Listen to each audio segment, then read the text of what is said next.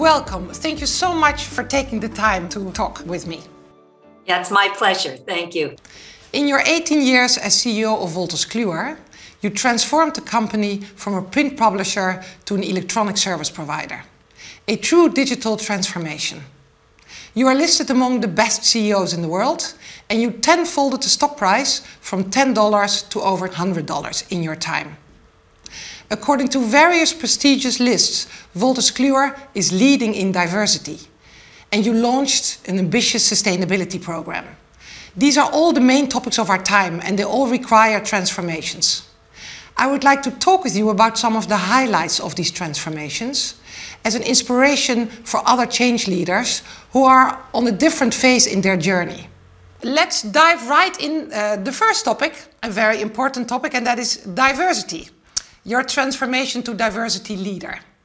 My first question would be, how would you define diversity?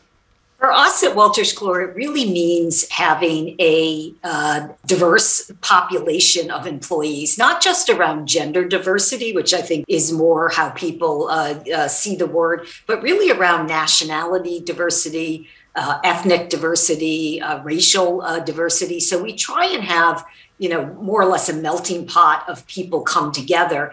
And part of that happened organically in the sense that, we have 220 plus offices around the world. We are very local in many of our markets. And so those businesses are run by local nationals. And so we've always had a very broad representation, sort of from a global perspective.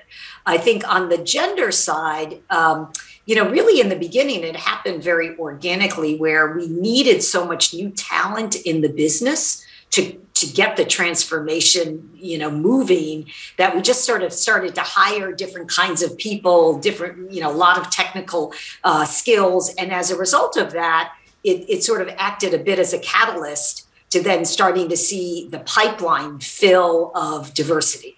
And my strong belief is that in order to get diverse talent at the top of an organization, you have to have a strong pipeline. And so we really started then to focus very much on the middle management within the company, making sure that was very diverse, such that as a result, when promotions emerged, we now have sort of a 50% female representation at many levels. A little tougher in tech. I have to say that's where we have under 50%. That's an area we're working on. But in general, we have a fairly broad, diverse population. Exactly, yes. And why do you think it is so important, diversity? Yeah, again, this was really my own experience during the transformation, particularly in the early years, where the most diverse teams were the most creative and innovative and had the best results on almost every dimension, not just financial results, but customer feedback was very high, employee engagement was high. So all of the elements that you measure a business around, diversity, was highly correlated with that. So it made a lot of business sense to just continue to strive for diversity. And what we found is over time, it really is this flywheel where, meaning that it starts to promote itself, where people will get attracted to Wolters Kluwer because it's diverse and they can see the opportunities for themselves. And it just starts to, you have to pay attention to it, of course, but it really starts to take off once you get a critical mass of diversity. And again, not just gender diversity, but other, ethnic diversity, racial diversity, et cetera. Yeah. And I think you also said somewhere in an interview that besides that the teams just come with better results, it also represents your customers. Also in that sense, Absolutely. It's really logical. Yeah. Yes. In fact, if you look at, particularly in legal and health and tax, there's a fair, amount of female representation in all of those professions, less so in financial services. And so, that is, often you're sitting across the table from people that have common, share common characteristics with our employees. So again, it sort of perpetuates itself as you really get to that critical mass. Yeah, no, that's really good to hear. Then to take the step from the diversity and inclusion to the digital transformation, where of course you have the unique experience of an 18-year digital transformation time. I wanted to start at the basics here, because maybe for those who don't know what Wolters Kluwer does, who are your customers and what are their needs? Because I know you're always very customer focused. Yeah, so our customers are professionals in health, tax, legal, financial services. And the common, kind of component across, because obviously they perform different functions, but the common issues that they face or challenges that they face really have been consistent over the last 18 years. They've become more accelerated, but really consistent. And the first is that they really struggle to keep up to date with new developments. And so the amount of information is just, overwhelming at this point. And they need help kind of separating what's important from what's not important. They need help to comply with the rules and regulations. And that is our area of expertise. So if you go back, in the history of the business from the 1800s to today, what we have always been known for is our expertise and our ability to curate, vast and complex information and make it digestible for our customers. And so that's the core challenge that they face. The second core challenge, which I would say really emerged in the 18 years I've been the CEO, is around the need to do more with fewer resources. And I think that's something that every executive and every business person can relate to. And so that focus on productivity became really pronounced as the internet took hold. And so if you look today, our focus on expert solutions, these solutions are really productivity tools. And so we kind of got to this place very much in part from our customers. So our customers, perform mission critical work in their various areas, and we assist them in that, with information and with tools. Yeah. And could you give an example, for example, in the health area for a doctor? What do you provide? Yeah. So one of our core sort of flagship brands is a product called UpToDate. And UpToDate is used by over 1.3 million healthcare providers around the world.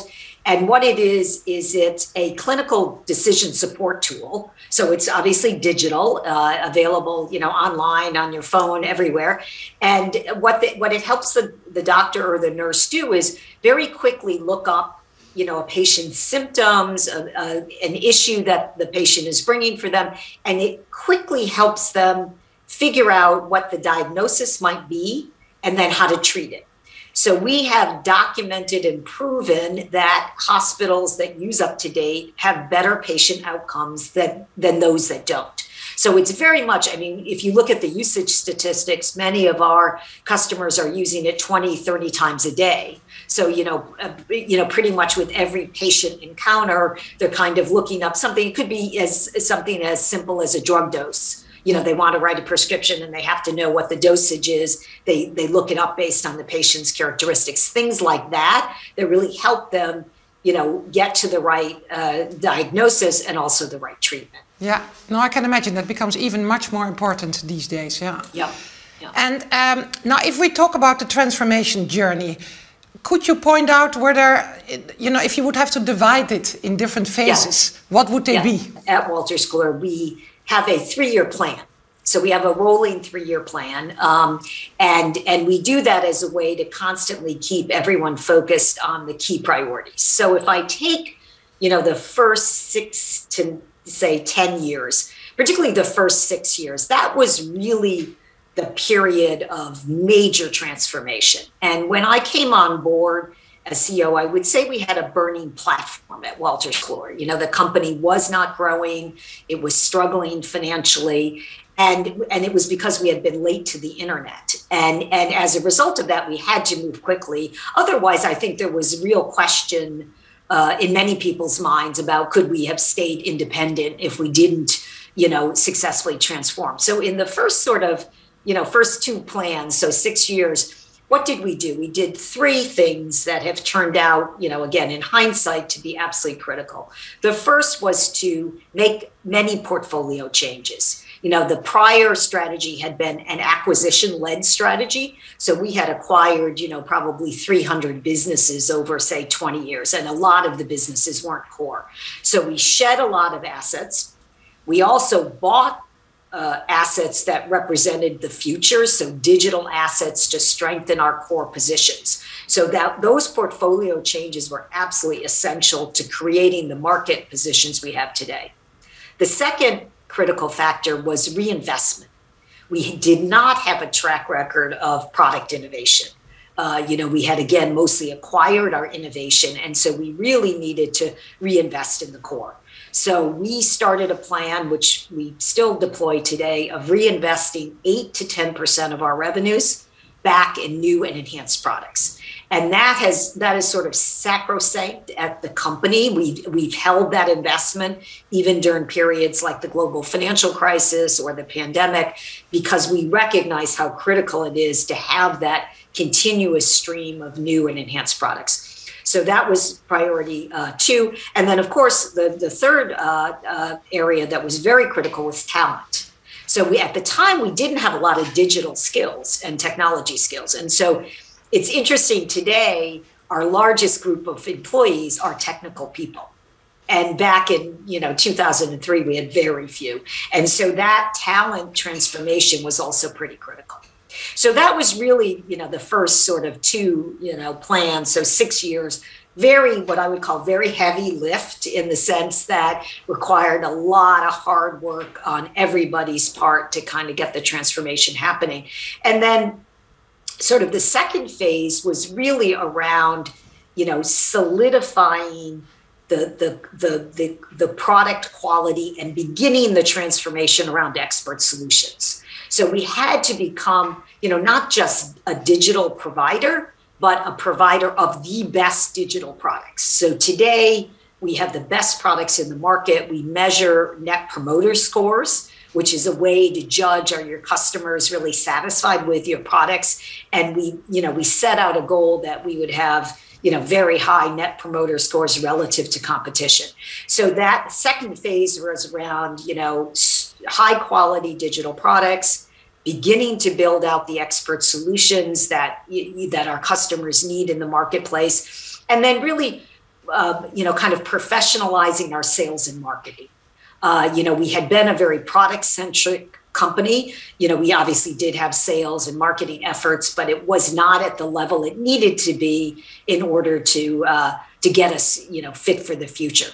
So that was the second phase of the transformation. And then today, the company's never been in better shape than it is today. And today it's all about really accelerating the growth of expert solutions, driving cloud adoption, and again, driving, a lot more around digital marketing, because that really represents sort of the future of how we'll interact with our customers. So I would say the first, 6 to 10 years were the toughest, right? It's because when you start a transformation, what our experience was, and I think it's pretty common, is there's a lot of disbelief in the beginning. People don't see the results. And this was true for even, for years, because we're a recurring model. So you don't often see in the financial results that it's succeeding. So it really requires this incredibly strong commitment on part of, the team to believe in what we're doing, even when it's hard for others to see that it's working. And so I was very fortunate to work with a group of people that had that belief. And, we sort of stuck with it. And then, obviously, over time, you begin to see, yes, it's working. So the first few years are the toughest, because you don't see yet, kind of the success in the financial results.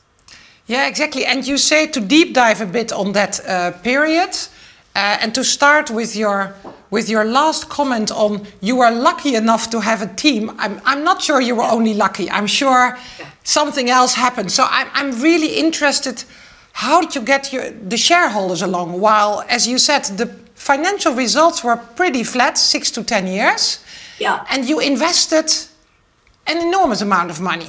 Yeah, it required a huge amount of work, to make that happen. And it starts with being very clear on where you're going with the business, right? People need to, not just shareholders, but employees and customers need to know, where are you taking the business? So we spent a lot of time on, developing the strategy, making it extremely clear, to people, setting expectations. That was a big part of any transformation. You have to be clear on where are you going, what are you going to do to get there, and then how long it's going to take to get there. And then, of course, what are the benefits, not just, again, for shareholders, but customers and employees. So it took a lot of effort to continue that very clear, communication around, the direction that we were going, and then create alignment with the team. So we created, incentives that employees received based on achieving the results and being very clear on the priorities.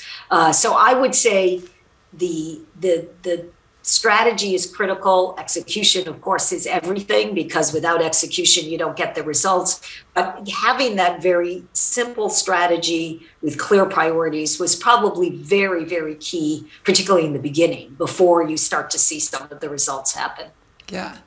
And you made extreme portfolio changes. I think there were, almost, maybe you can share some numbers. Were there almost over 100 acquisitions at that time for billions worth of assets? Yeah, we shed over €1 billion of revenue, and then we've bought about $1 billion or more of revenues. And so the goal was to get very strong market positions. And why is that? Is when you actually go out and talk to our customers, what you find is they want fewer suppliers, and they want the products to work together. So what that meant is that we needed, in order, for example, to go serve the tax and accounting market, we wanted to be in a position to say, we have everything you need from a product perspective to be a successful accountant. And so we needed to make sure we had those products in the portfolio, and that required getting rid of some things that were not core, but also acquiring some things, and of course, building things organically to get that strong breadth. And if you look at that strategy, it very much serves us well, because one of our biggest opportunities for growth is cross-selling. Most people in the industry, we all have very high retention rates. And so if you retain, say, 90% of your customers, and so do your competitors, there's not a lot of switching going on of customers from one supplier to another. So what you really need to be able to do is go out to that customer base and say, I've got some brand new products that are really, going to help you do your work. And upsell them. So a big part of the innovation is around having that strong, installed base of customers, and then innovating in a way that allows our sales teams to go out and continue to upsell and grow the wallet share. So growing wallet share is far more significant as a driver of growth than just acquiring new logos. We still need to acquire new logos, but it's a large part around this cross-selling. And that really requires the focus, again, on understanding customer needs and then driving innovation around what you hear from customers. Yeah. And in that first phase, talking about customers, how did you make sure that you stayed close to customers and made the relevant stuff?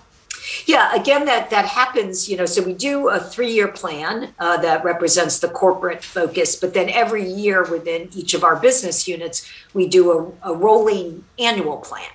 And in that annual plan, part of the goal of all the units is to talk to customers. I mean, we talk to customers every day. Our innovation process, so we have a very clear process that all the units follow in terms of how to innovate. And in that innovation process, it starts from day one with getting customers working hand in hand with us. So the voice of the customer is really at every stage of how we conduct business, from ideation to development, as well as just in our overall strategic thinking, making sure we understand where markets are going. So because we do this rolling annual plan, we always have a lot of information on customers. We look at net promoter scores, frequently throughout the year to make sure that, we're staying ahead of competition from a product quality perspective. So we have a lot of ways that we stay close to customers. No, that's extremely important, and not everyone does that. And then I think also you test, you have a process, quite agile process to test products with customers. Yes. So in fact, that's one of the things we did a number of years ago is we moved our software development to an agile process, and we work on what we call minimum viable products. So we start ideating early, and then we work in 2-week sprints, is what they call in the development world. And then we take it back out to customers, refine it. And so by the time we actually get to launch, it still can be a 2 to 3 year process. Don't get me wrong. These products are very complex to build. But by the time we get to launch, not only do we have beta customers, but we also generally have early adopters who are paying already to use the product. And so that whole process has allowed us to get more product concepts in the funnel, but to rationalize them more quickly. So you don't get all the way to market and then find out you've built something that customers won't pay for. And so that really was a crucial change, during the transformation to get better at innovation. And so one of the questions I often get asked from shareholders is, well, is 8 to 10% reinvestment enough? Why not 15%? And the reason we believe still that 8 to 10% reinvestment back in the business is enough is that we're getting more, sort of bang for our buck around development. So for every euro that we're investing now, we're getting more productivity from a development perspective. And that is because of this process that we deployed. And every unit follows that process such that, we can look across the enterprise and kind of have a good sense of where we're driving innovation. Yeah, and that also then means that you don't, that things are being stopped or being killed in those first 2-3 years, and not being lingered on for years and years. Yeah. That's also what we sometimes see, that pilots start and then they linger on, and it's sometimes difficult to close them again, to stop them. Yeah. It doesn't mean that you're wildly successful on day one, but it does mean that you definitely lower your failure rate. Yeah. And that's part of, again, getting more productivity out of your development dollars. And so that's been a very important, process that we've deployed going back now probably 10 years. Yeah. And also going back to that first phase is, I can imagine that you also got more customer insights because you moved from print to online. Yes. What did that do to the business? Yeah, that is such a remarkable element of the transformation, which makes it really exciting because in the print world, you'd spend all this time developing a product and you kind of throw it over the wall, so to speak, but you really didn't even really understand what customers were doing with the product. In the digital world, we have tremendous usage statistics, and so what we can do is not only from a marketing perspective, figure out certain bundles that customers will likely want to buy because the products are kind of linked together. But very importantly, we use it as a source of innovation because, these professions are highly complex professions. So it allows us to know that, okay, if a lawyer is looking at something in security law in a certain area, they're likely trying to solve, a certain topic. And so we can guide them. We can provide them with more insights. You may want to look at this. You may want to look at that. We can provide them with certain workflow tools. So those usage statistics are really critical for getting insights into actually what customers are doing with the products. Yeah, no, absolutely. And that's a completely, a huge benefit, right, from being digital that did not exist in the analog world. Yeah. If we go back to that first phase, what we often see with clients is that, for example, then a pilot has been run, it has been a customer test and some internal people have been trained.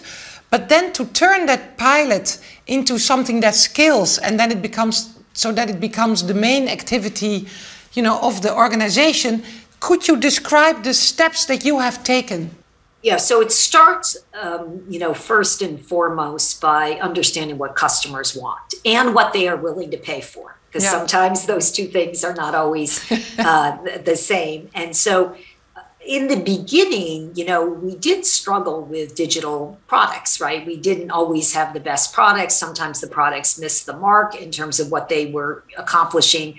And so it started very much, really going market segment by market segment, looking at what was our offering. How did it compare with competition? Were we gaining, share or not?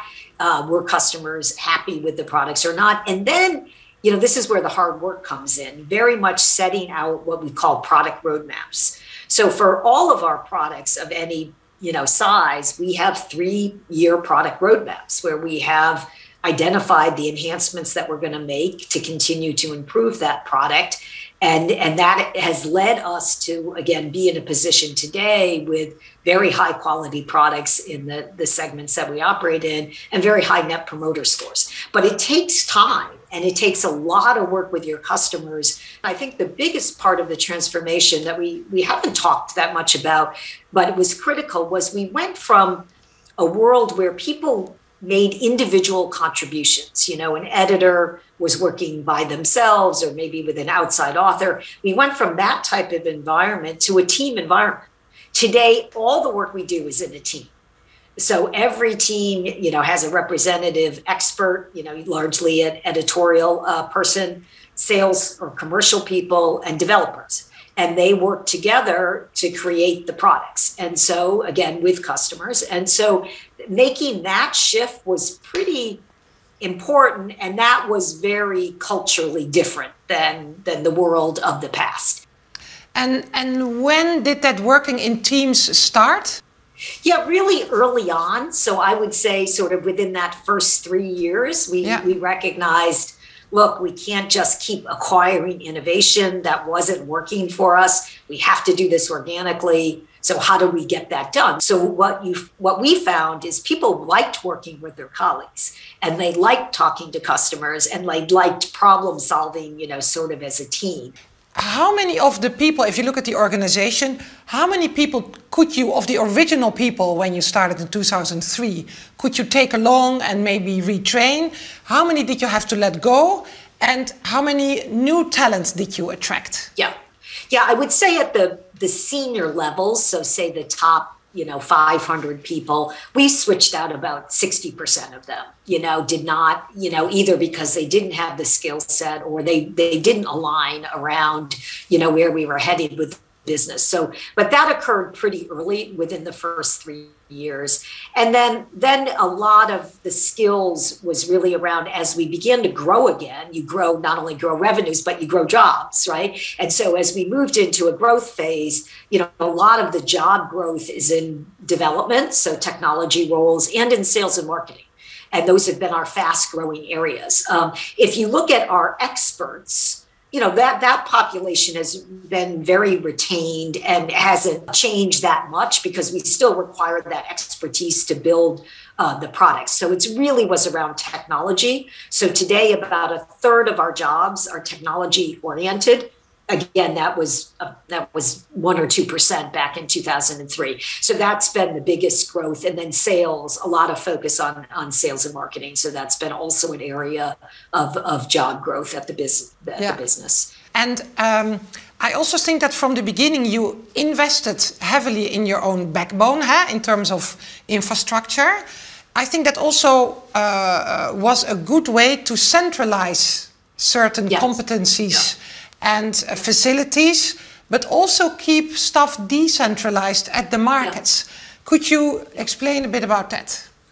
Yeah, and again, that was one of the big cultural shifts. We were completely decentralized when I took over, meaning that every unit was investing in technology. So we were duplicating investments, which was not ever going to be a way that you could scale. And so a big part of the early centralization was getting common platforms, common infrastructure, common development, and really reining in the investment so that the investments were centralized and we could build out those capabilities, also move some things, to outsource providers that had more scale than we did. That was, again, a very big cultural shift for people. And that led to a lot of people leaving, because if you were, an executive that clearly just wanted to own everything and sort of run your own show with no collaboration with anyone else, it wasn't going to be a winning formula going forward. So we began that centralization, again, largely around technology.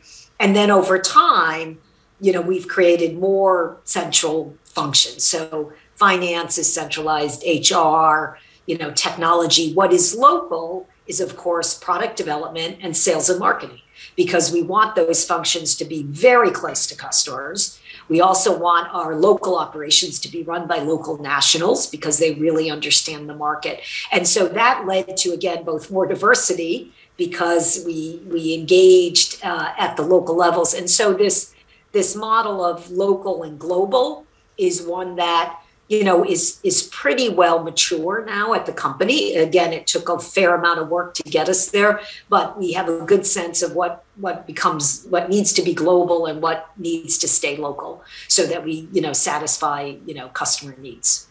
You already said that in that first phase, you made huge portfolio changes.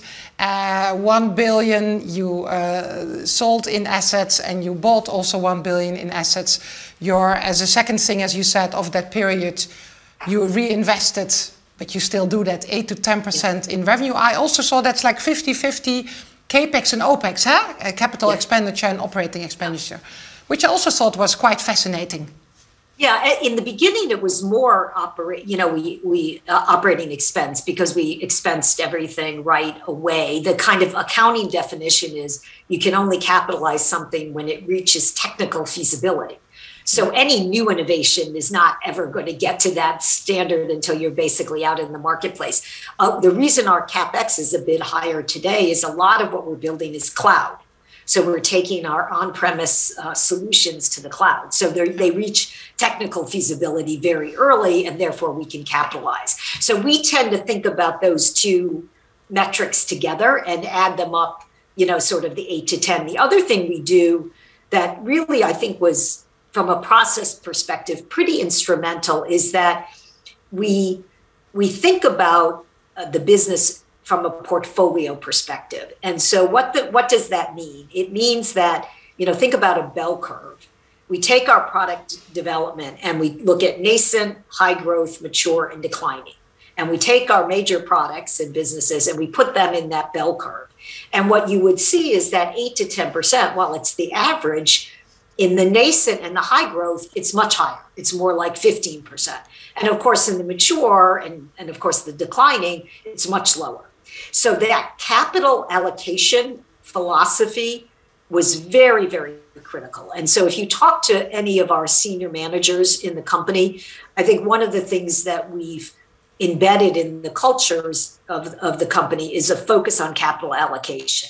There is a finite budget and you have to spend it. I think in the beginning you had to spend it across print and online.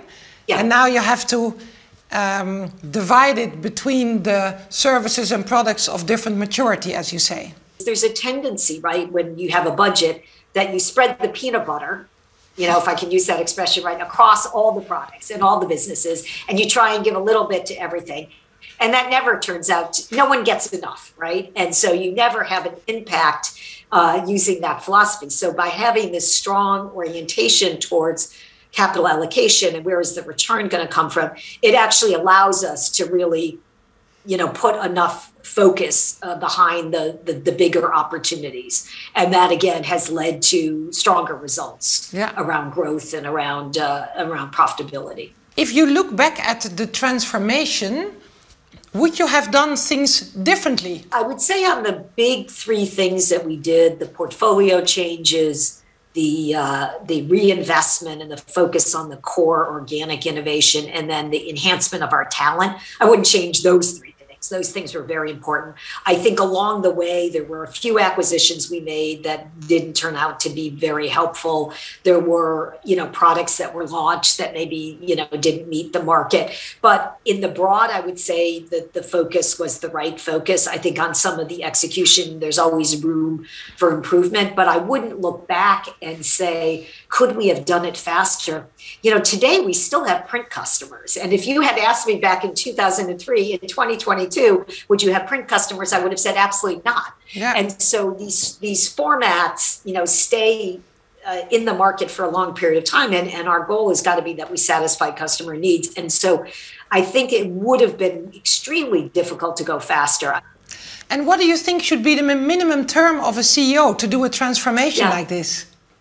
Well, the average CEO, I think McKinsey actually does a survey, I think, I don't know if they still do it, but in the past, the average was 4 years. which is, I think, too short to do any kind of transformation. So I would say for something at the scale of Wolters Kluwer, where we had to change literally every aspect of what we do, you need at least 5 to 10 years to get it done. I would say the last 8 years have really been about the next transformation. We're in the second phase. The first phase was print to digital. The second phase is digital information to expert solution.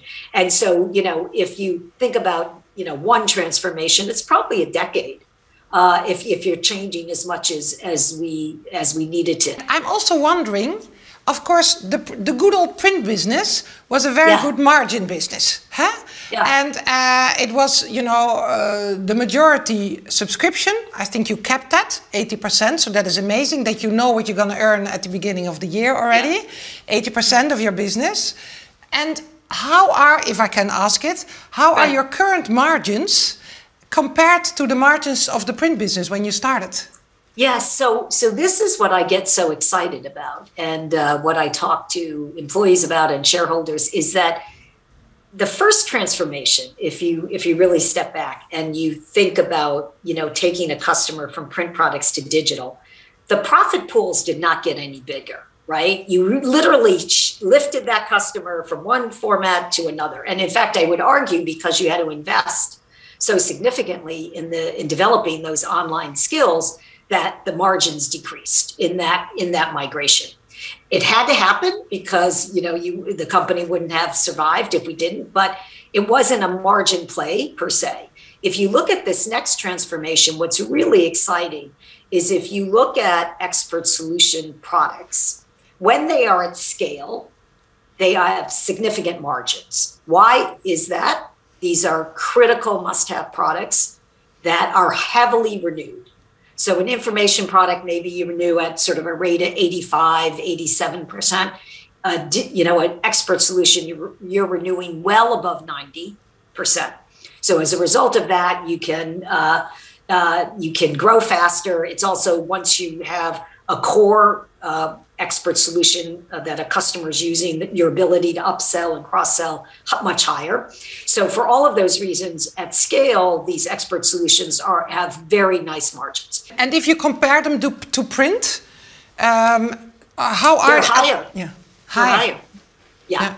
No, they weren't always in the beginning. When you're not at scale, it's not higher. Yeah. But when you get to that scale, meaning you have a critical mass of customers using the product, they're higher than print. And now the last topic, your transformation to a sustainability leader. Yes. Because you have started the program Engage. Maybe you could share some main elements of that program. So I would say Engage is really about increasing our impact. On the elements of sustainability that were there, but maybe not linked and led in a certain way. So it's really, I'm very excited about it because it's also a way for employees to feel, again, connected to the company, connected to the communities that they work in. And I think it's important, my sense is that for us as business leaders to tackle climate and change, and it's going to require intensive collaboration, right, between business and governments and other, NGOs to kind of really tackle this. I don't think anyone can do it by themselves. And so I think what I see around the world is business leaders kind of stepping up and making a bigger contribution. And I think that is absolutely needed. Looking at the future, how do you make sure that you keep on being a growth-focused, innovative, fast-learning company? Yeah, it starts with engaged employees. So we spend a lot of time ensuring that the feedback we get from our employees around the engagement survey we do, that we tackle those areas where we need to kind of make change is really exciting. And so I think that external input keeps people very energized around what we're doing. Well, I think the way that you drive this, your energy to make this impact and to engage everyone is the best example. So thank you so much for sharing lots of your insights of your incredible journey, and great talking to you, and thank you so much. Yeah, thank you very much. I enjoyed it as well. Take care. You too. Okay. Bye-bye. Bye-bye.